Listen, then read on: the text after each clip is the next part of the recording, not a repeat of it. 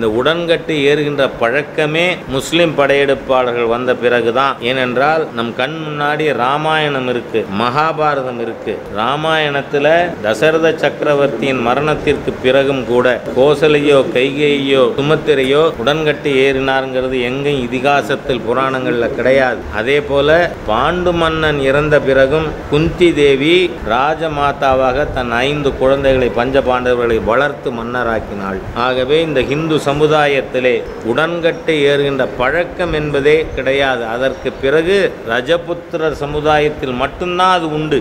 ஏன் வந்தது என்று சொன்னால், முஸ்லிம் படையெடுப்பாளர்கள் மன்னர்களை வென்ற பிறகு அவர்கள் பெண்களை சூறையாடியது என்பது சரித்திர நிகழ்வு. இதில் மதம் கொண்டு பார்க்க வேண்டிய அவசியம் இல்லை.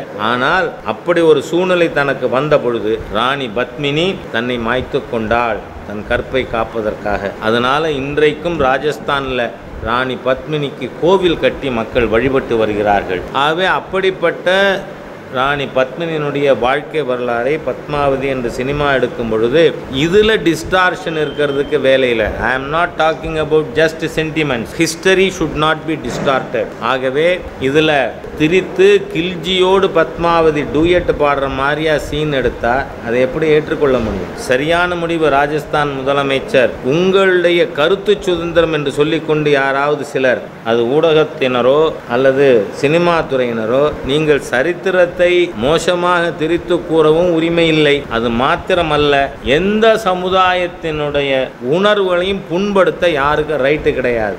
உங்கள் கை எதுவரை நீளலாம்னு சட்டம் சொல்லுது, அடுத்தவர் மூக்கு வரதான். ஆகவே கருத்துரிமை, right to have one's freedom of expression is not absolute. It has got its own limitations, restrictions, reasonable restrictions. அது இல்லாம யாருக்கு எந்த விதமான absolute right to opinionங்கிறது கான்ஸ்டிடியூஷன்லே கிடையாது. right to freedom of expression has got its own reasonable restrictions. அதனால சட்டத்திற்கு புறம்பான தாந்தோன்றித்தனமான தத்தாரித்தனமான ஒரு விஷயத்தை கமல்ஹாசனை போன்றவர்கள் ஆதரிக்கிறதுங்கிறது தமிழக மக்களை எச்சரிக்க விரும்புகிறேன். பெரும்பான்மை சமுதாயம் கௌரவமாக இவர் போன்றவர்கள் பொது வாழ்க்கைக்கு வந்தால் வாழ முடியாது என்பதற்கு இது ஒரு உதாரணம் போதுங்கிறேன். we have enough of such scoundrels. ஏன்னா தமிழ்நாட்டில் நீங்கள் பார்த்தீங்கன்னா ஹிந்து மதத்தை எதிர்த்து பேசுறது, ஹிந்து தெய்வங்களுடைய சிலைகளை உடைப்பது, அதுதான் மதசார்பின்மை பகுத்தறிவுன்னு பேசின காலம் அஸ்தமிச்சு போச்சு.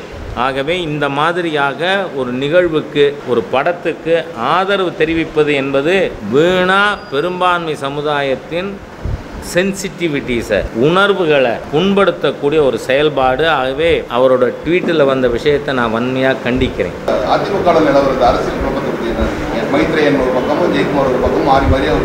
அவர்கள் கட்சி விவகாரம், இதில் நான் என்ன சொல்கிறதுக்கு இருக்குது? அவங்க அடிச்சுப்பாங்க குடிப்பாங்க என்ன. I don't want to comment on their internal party affair. அது மக்களை பாதிக்கும்னா அப்போ பேசலாம்.